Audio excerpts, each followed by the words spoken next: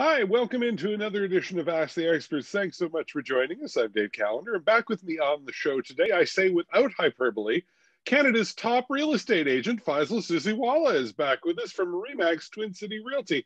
Faisal, how are you? I'm great, David. How are you? I'm doing very well, thanks. Every time we talk to you, we learn something new. I'm going to ask a question, though, that I think I already know the answer to. Have you had a busy month?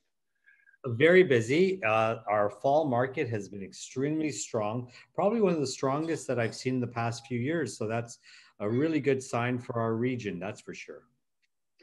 For folks who are just tuning in now, we want you to know that you can get a hold of Faisal by going online to homeshack.com. You'll find the office at 1400 Bishop Street in Cambridge, and you can call him at 519 624 5555. Why don't you start off by telling any new listeners a little bit about yourself and your background? So I'm a realtor in the region of Waterloo. I work with Remax. I actually just celebrated 32 years on November the 18th. So that was exciting. A long journey, but it's been a very rewarding journey. And I enjoy what I do, representing the people of our region in purchasing and selling homes. And it is a journey that has led you through a lot of things right up to becoming a published author. Yes. So I want to mention that off the top as well, that your book, The Real Deal, is still very selling really well. It's on Amazon. Where else can people get it? So we've got the website, therealdealbook.ca, but of course, Amazon is the most popular site, and the ebook is out, and the Audible version should be out any day now. So keep an eye out for that. All right, we certainly will.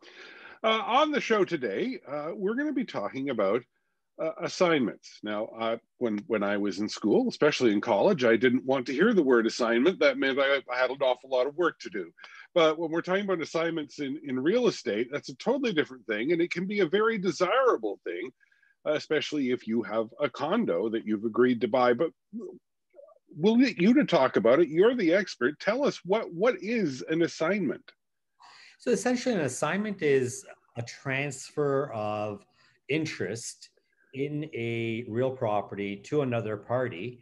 And we're hearing a lot of this now, especially when it comes to new construction, where you purchase a condo or a townhome or some sort of real property. And it doesn't have to be just brand new, it could be a resale, but you put in a clause which allows the original purchaser to assign that agreement to purchase and sale to a new buyer at a later date. And typically it's for a profit. And that seems to be a huge trend that was always around in the condo community in Toronto, but we're seeing more and more of that in the region of Waterloo, Guelph area as well, with a lot of the new developments that are coming up. So yeah, anytime I've heard the word assignment with real estate, it was always about condos, but it sounds like that doesn't have to be the case. Do assignments only happen with pre-construction condos, or is it just most of the time?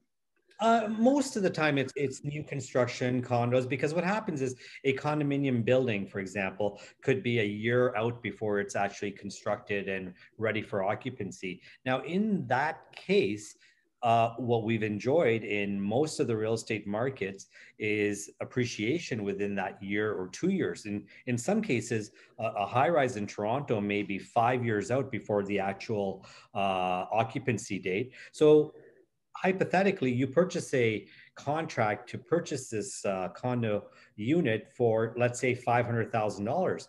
By the time it's built, it may be worth $700,000. So what the buyer does is says, okay, Mr. Builder, I'd like the option to assign my contract if at the closing time, because it's 4 years out, my circumstances change. Maybe I'm making enough money that I don't want to close on it, and I'm going to assign my interest. But there's a lot of moving parts that have to occur, and I want to talk a little bit about that today. Okay, so we've talked mostly about condos then, but you can use it can an assignment can be for any kind of real estate, can't it? Yeah, and sometimes it's done with land purchases, where, let's say I see a parcel of land that I think is developable. I've got a few months to close. I buy it in a corporation, but then I decide I want to have a partnership, or I want to possibly flip it to another party.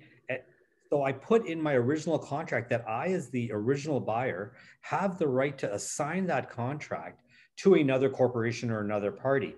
But again, there's a lot of legalities there. You know, you can assign what happens to your liability. What if the next purchaser doesn't close on that deal? Does that fall back on you? So there's a lot of moving parts, as I said, and legal counsel should always be taken in these matters, especially when you're selling and it's not a builder deal and you're a personal homeowner or landowner that just wanting to sell your property, and you see a clause come in, it's in trust or for assignment purposes. You really want to get some counsel on that and make sure that the original purchaser is not being relieved of their liability to close that transaction if the second buyer doesn't actually close. What is your part in this as a real estate professional? What do you do when someone is going to assign something? So, as a rule of thumb, I am not in favor of assignments, and I'm not very popular amongst builders and agents and buyers of assignment purchases. And the reason for that is I fear that a prospective buyer of a condo unit, let's just say, we'll use Cambridge as an example. Townhouse complex, $550,000 purchase. We just did a deal. We sold 50 of the units out in a relatively short amount of time. I would guess maybe 75, 80% of the buyers were saying, I'd like to buy that unit. I'm going to give you my 10% down, which is $50,000 or $55,000. But I want the right to assign this prior to closing. Closing is about a year out. Now, within this 1 year period of time, that buyer is anticipating that there will be appreciation of the property. But let's say there isn't. Do we know that that buyer, that original buyer, was in the position to close that transaction? They're counting on coming to month 10 or 11 and flipping it to a second buyer for a profit. But what if there isn't a gain in the market? What if there is no second buyer? What if they need to close that transaction? A, what's going to happen to their deposit? B, is the builder allowing an assignment? If the builder's allowing an assignment, will there be a fee for the assignment? Sometimes the fee can be as little as $5,000, but it might be up to 5%. Now, marketing that assignment might be a problem because a lot of builders will say, hey, yeah, we'll let you assign your interest in this property, but you cannot put on MLS. We don't want to sell 50 units today and then have another 50 units, the same 50 units come back on the market 1 or 2 months before closing.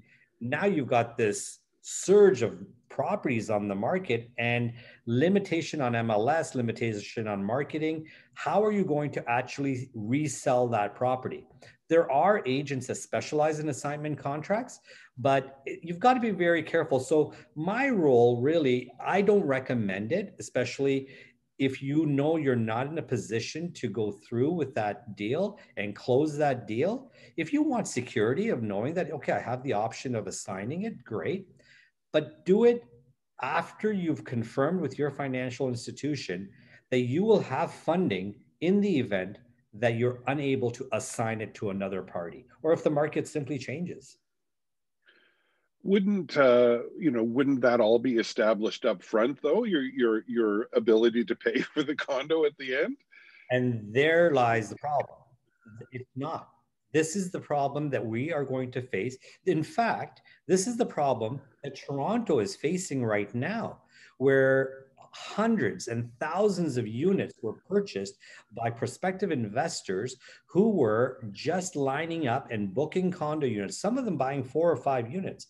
Now, I wouldn't say it's relatively easy, but it is relatively easy to come up with a 10% deposit just to secure your position in a purchase. What happens? What about the financing? Do you have the 80% financing that's going to be required to close that transaction? Is that unit a year down the road going to appraise for the value? Is the bank going to lend on the original purchase price, or are they going to lend on the new assigned price? More than likely, it's going to be on the original purchase price. So now the next buyer has to come up with the 20% down plus whatever difference there is in the profit that you're expecting.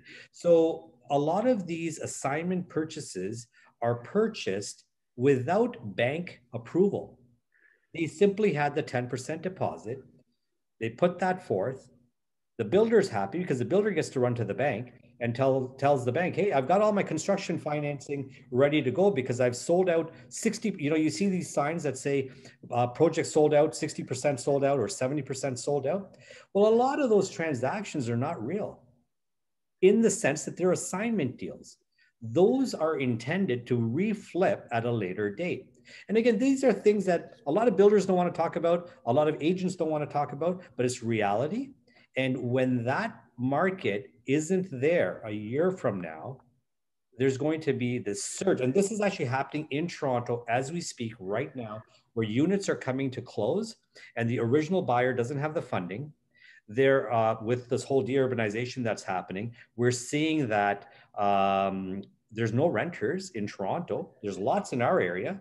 There's lots of demand in our area, and there's very little supply. But it's the opposite problem in areas like Toronto. So they're discounting rents, and in some cases, these assignments are now happening for less than the original purchase price because the original buyer is not in a position to close that transaction.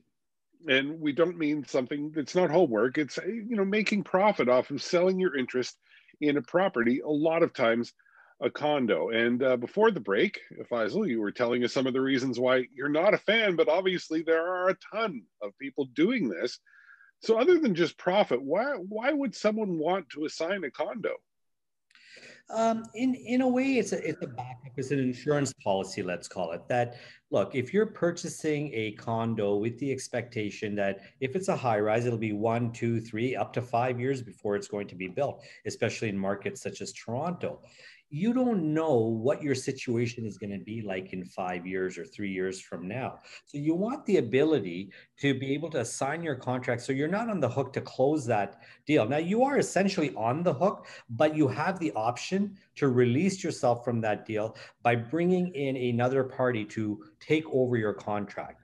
Most of the time, that happens for profit, but it also happens for job relocation or change of life circumstances. And it just needs to be assigned because of that purpose. So there's nothing wrong with asking to have an assignment clause, but always be prepared and know that you have the funding. Speak to your bank, speak to your lawyer, and make sure that you have the ability to close that transaction. Now, there are more reasons why I caution against having an assignment. And number one is you don't know what the market's going to be like a year from now. I'm optimistic in our region. I'm pessimistic in the Toronto market. I think that there's thousands of units that are going to come onto the market at the same time. And all of these assignments that have been put under contract, I don't believe that most of those people or many of those people are in a position to actually close. So they've bought these units simply on the intent to flip. It's almost like I equate it to the .com days where everybody was just buying bid.com or whatever stock was hot at the time, thinking it's just never going to end. And that's kind of the sentiment that we have in Toronto. We're seeing that. You open up the newspapers in Toronto right now, and you're going to see headlines saying assignment deals falling through, rental market declining. Why? Because there's a saturation. There's too many units. There's deurbanization. People want out of the big cities. But the bigger implications that you could have here, number one, HST. If you're an investor, you are on the hook for the HST. What happens when you assign that? Is the new buyer going to have to pay the HST? Number two, capital gains. If you're doing this and you were purchasing it and selling it not immediately, okay, it could be capital gains. But if you do this on a regular basis, now it's income. So have you looked at the tax implications? So an accountant should be retained to talk about what are my tax implications going to be here? If I flip this unit for $50,000 more than I purchased it for, am I going to be paying income tax or capital gains? Is the next buyer on the hook for income tax or capital gains? Is HST going to be applicable to the next buyer, even if they're moving in? Or is it only applicable if they're an investor? Because you, as the original purchaser, was an investor. The other caveat here, which is very, very important, CRA has a mandate to audit assignments. Do you really want to be in their radar? I certainly wouldn't want to have that cloud over my head that I'm flipping, assigning, because all transactions have to be reported to the CRA. So now, if they see this trend of assignments, chances are you're going to get audited. And the CRA actually has a mandate to audit assignment deals. So you're actually asking for a possible audit when you're engaging yourself in an assignment. And nobody wants that. You know, I can't help thinking, I touched on it earlier, but I want to come back to it. If I was a condo developer, why would I not ask for some kind of proof up front that you can pay for this when closing comes? Are they just not allowed to ask? Well, they absolutely are allowed to ask. And in recent times, they're asking for a bank letter. But again, here's the problem. It's so loosey-goosey that a mortgage broker can give you a letter right now saying, David, you're qualified to buy a $1 million condo in Toronto at such and such a date. But the fine print says subject to income verification, subject to credit check, subject to this, that, subject to cash down payment. Well, there's a lot of those subject to that haven't been confirmed. A letter from a mortgage broker often is just enough to satisfy the builder that you've got. Now that builder then takes that letter to their bank and says, hey, I've got all these units sold or under contract. Give me the funding to put the foundation in so that I can build this condo unit. There's a lot of boxes that are not checked when this type of transaction is happening. And we're going to see that moving forward. And that's why I really caution people. With my buyers, I tell them, look, if you want an assignment clause, great. But I want one of the big banks, one of the 5 chartered banks, to give a letter with a firm approval stating that they have the ability to finance. Because the last thing I want is one of those 50 buyers that I just sold a condo unit to or a townhome unit to give me a call a month before closing and say, Faisal, we're in no position to close this thing. We had the money to buy, we had the deposit money, but we don't have the funds to come up with the balance of the deposit, nor do we have bank approval because the subject to, I lost my job, I went through a divorce, I was relocated, I don't have the funding to close this transaction. Flip it for me. Then the builder says, fine print in their contract, you can't put on MLS, you cannot market it. How do you show that property? A builder transaction is very different than you and I trying to sell a property on our own. What can be negotiated in an assignment sale? Well, it's interesting. In one word, nothing. So when you are taking an assignment from the assignor, so you're the assignee, you are not at liberty to negotiate the terms of the original contract. So the original purchaser, whatever they agreed on, whatever they chose, is exactly what you must assume. There is no negotiation. There's no going back to the builder and saying, I'd like this color granite, or I'd like to change the flooring. You're buying what the original purchaser had agreed upon with the builder. So you're very limited with what you can do after the fact.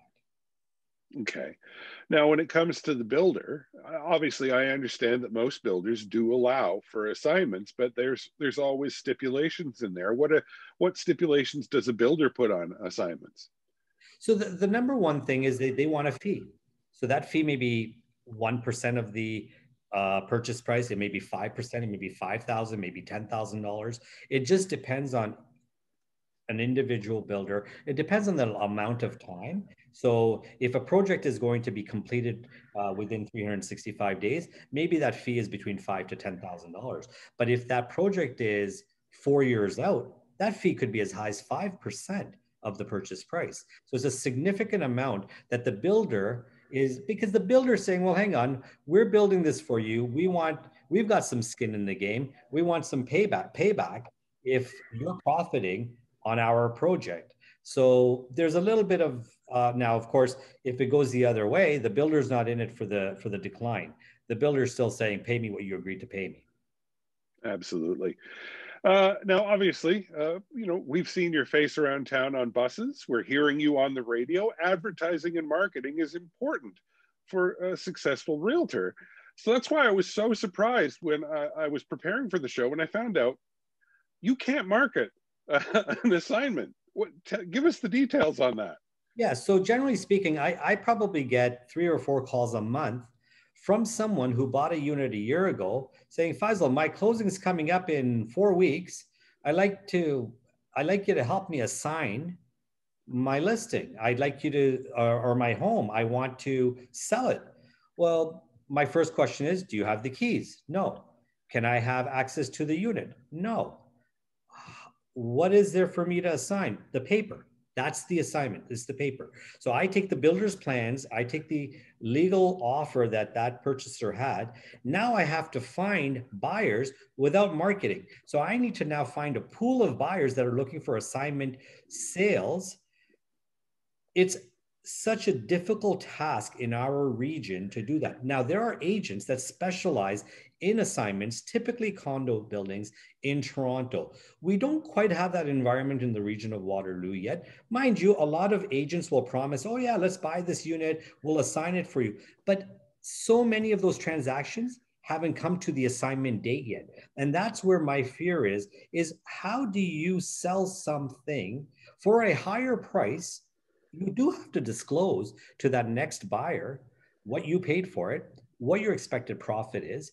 You have to tell them to go get tax advice, get accounting advice, get legal advice. When all of that comes together, does it still make sense, A, to do an assignment, and B, does it make sense for a prospective buyer to buy an assigned sale? And what kind of risk are they taking on? Because they're inheriting the original contract. The assignor gets his or her original deposit back, which will mimic the original deposit, and then the profit is paid at closing.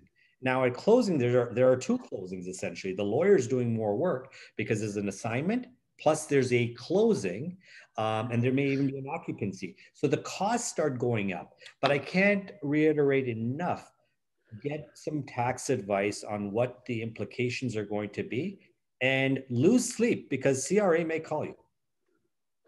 Okay, I'm still fascinated by this though.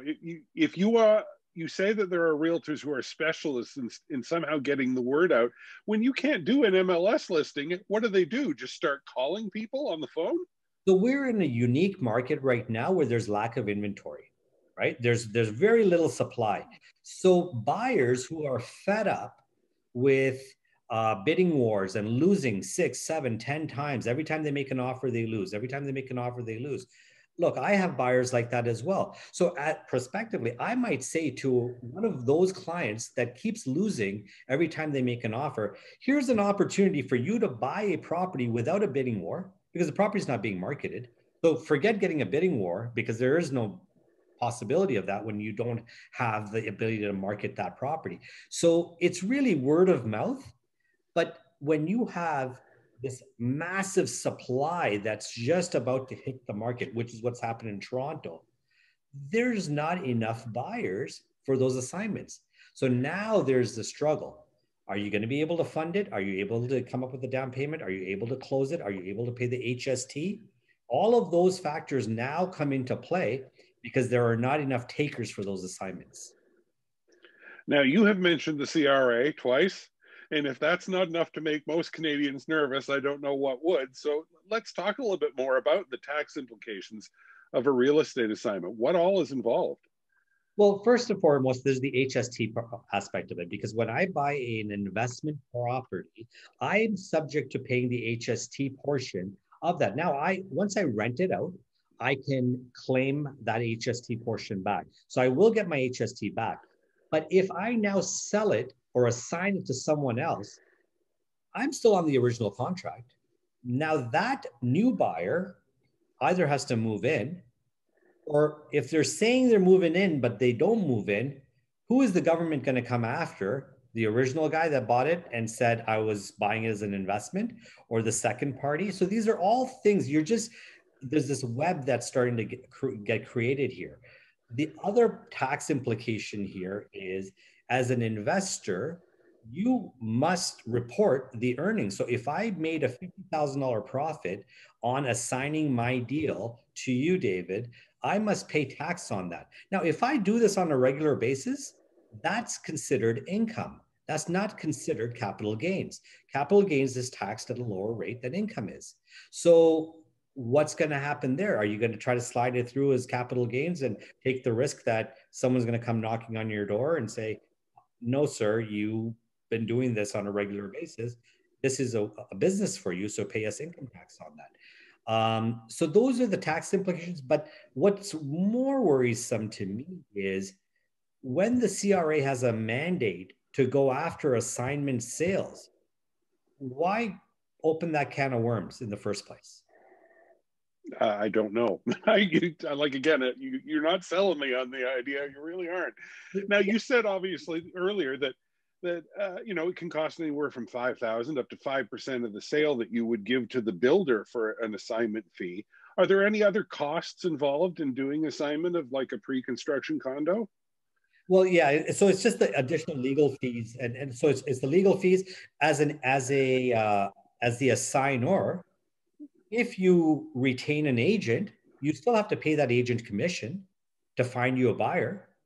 So there's still those fees. So when you look at all the factors, unless you're really getting a huge sum of money, you've got to think about on a $500,000 purchase, whether the commission's 4% or 5%, there's $20,000 to $25,000 gone there.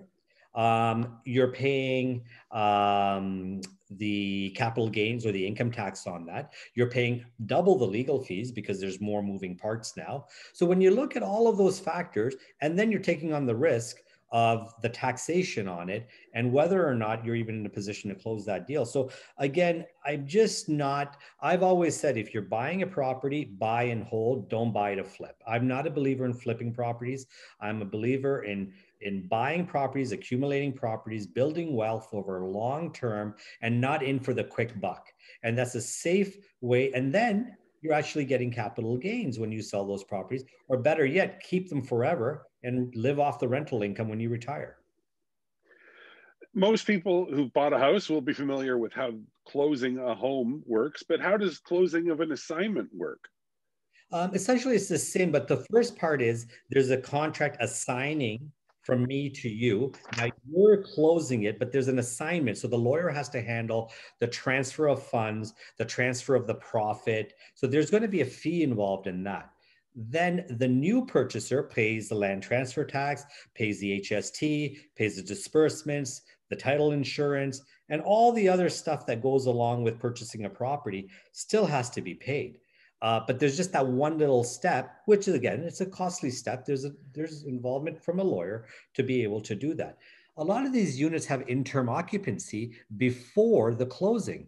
So that means in a condo, you don't actually get your unit until well, you get your unit today, but it's not registered for maybe 6 more months until the entire project has been completed. So while you're in interim occupancy, you're paying essentially a rent to the builder for that period of time. So you may be paying, $1,300 a month or $1,500 a month for the next 6 months. Again, comes off of your profit. So who's paying that? Are you paying it, or is the assignee paying it? When is the closing? So these are all moving parts that someone needs to consider before they actually commit themselves to assigning or being the assignee.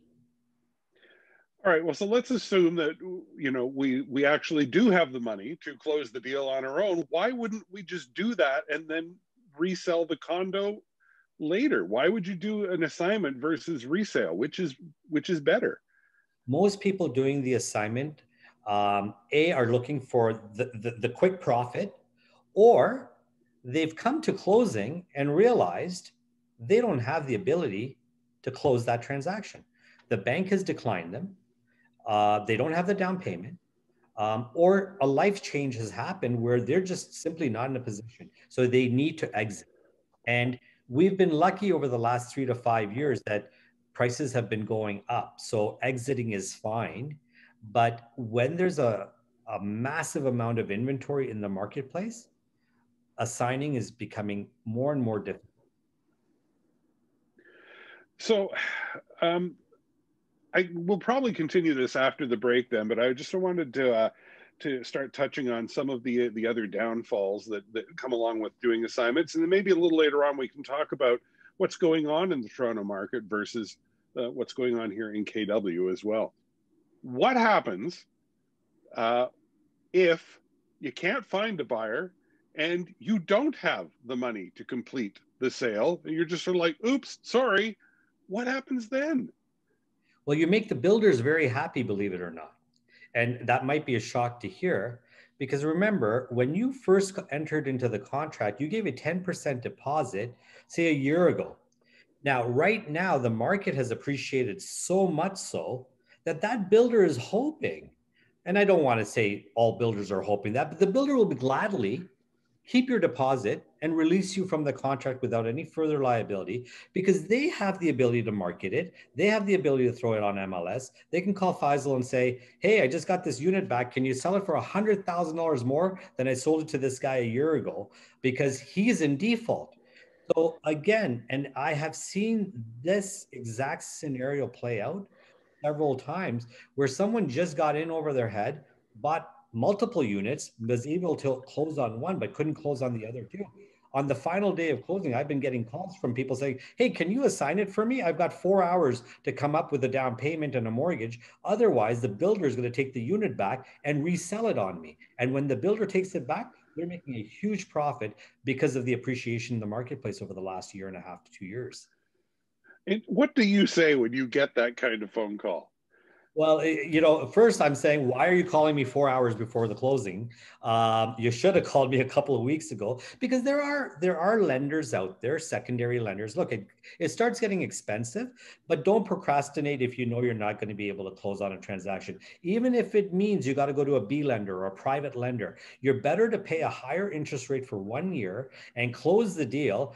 Save your 10%, $50,000, $60,000. Don't lose that money, because that interest rate over 1 year is not going to cost you $50,000 or $60,000, and you're still going to realize the appreciation. So do whatever you've got to do to try to close the deal. Don't simply walk away from it, but it's going to become more and more difficult when there's too many units on the market, and if the bankers start tying the restrictions down and not allowing people to finance because they've got multiple properties. They're all already limiting 5 properties per bank. So you're getting into a lot of restrictions right now. And again, qualifying last minute is really tough. That's why get your ducks in a row ahead of time. With any large purchase, the adage buyer beware is always wise advice. So what's some of your advice? What are some of the red flags when you're considering purchasing a condo or doing an assignment that you should be watching for? So, when you see a project, so 123 Main Street, there's 50 condos going up or townhomes going up. And if you see that there's 20 agents advertising the same project, is showing up in your Facebook, Instagram, Twitter, LinkedIn, and every time you open, there's a new person advertising that project, that's a red flag. To me, that is an assignment type of project. So beware of that. Number two, if the builder is asking for an enormous deposit up front, they're hedging their bets and saying, well, look, who cares if this guy doesn't close? Because I already got 15% or 20%. So if they default at the end, I'm okay, because I've secured my deposit money now. I'm able to get my funding to build that out. When you see now, and again, the consumer doesn't often see this, but I see this. When I see a project being unveiled and they're offering me as an agent a ridiculous compensation package, mass, like large commission, bonusing, like all of these incentives to the agent, when you're incentivizing the agent to bring people, probably it's not a great deal for the consumer. So this is where, integrity has to come into play. And this is where you look at those projects that are 20 agents are offering the same project. Why do you think they're doing that? Because they're getting compensated hugely by the developer, by the builder, to bring that audience to that site, and let's get their deposit money. And again, it doesn't make me very popular amongst builders and agents that are doing assignments, but this is the truth, and people need to understand. Beware of assignments. Get your facts. Ask someone who really knows, and really ask me, because I'll tell you 90% of the time I'll talk you out of it, because I don't believe that that's the right way to invest in real estate. With about 4 minutes left in the show, I know you wanted to talk a little bit about the situation in the Toronto market with all these thousands of units coming up. What are your projections for what's going on in Toronto? I'm very concerned for the Toronto condo market. There are going to be thousands of units coming onto the market, residential units coming onto the market. And then we have this phenomenon where we've got deurbanization happening from Toronto. People are moving out of the cities, going into the suburbs. They want affordability, quality of life, and work at home has happened. And I promised myself I wouldn't talk about COVID, but I'm going to mention due to COVID, this, working from home has become immensely popular. What does that mean? You have office towers in Toronto that are vacant. No one's occupying these office towers right now because you can plug in and play, and you can have internet, you can download, you have the cloud, you have everything at your fingertips on your sofa, on your laptop. You don't necessarily need to check in. In fact, I spoke to some large corporations who said that they are still as efficient as they were when people were checking into their offices on a daily basis. Look, I'm not taking away from the social aspect and the interaction, the collaboration that you get from that interaction, but as a rule, you can get the work done from home as long as you have Wi-Fi and internet and a computer. So what's going to happen to those large office towers? I'm pretty sure that we're going to see those being converted to residential units at some point. Now add more inventory to the condo market. I'm not a big fan of the Toronto condo market whatsoever. And I really feel that they better hold on because it's going to be an interesting ride. And for anyone that's engaged in assignments, better get out sooner than later. We've gotten so used to property values just going up and up and up and up. In Toronto, are you seeing that there's going to be price drops for these units? We're already seeing them drop. We're already seeing them drop. We're already seeing people retracting and already seeing people defaulting. And in those cases, those builders are not too happy unless they really sold them at a lower rate and they can get more, because there's going to be an influx of inventory. There already is. Look, when there's an influx of rental apartments available, even if you assign it to another investor, that investor is thinking, who's going to rent this unit from me? And at what rate? I haven't seen 3 months free rent period. Like in our region of Waterloo, region of Wellington, we are getting bidding wars on rent. I asked $1,950 for a 3-bedroom townhouse. I'm getting offered $2,100. So what that's telling us, we're still insulated. So I'm not painting our region with the same brush as I am Toronto. And I fear for that market. And I fear for what's going to happen with all these buildings. They're going to have to convert them. You can't have all that real estate. Are we going to start seeing people from our region going back to Toronto then as the prices drop? Well, you know what? Interesting that you said that. There are people that really miss that Toronto lifestyle. Of course, things are closed right now. And look, this may all be temporary. And when I say temporary, maybe 3 to 5 years before that recovery happens. But it will open opportunities for investors. It will open opportunities for those people who really love that Toronto lifestyle and just couldn't afford to buy in Toronto, came out to Cambridge, Kitchener, Waterloo, or Guelph. Now they're going to say, well, you know what?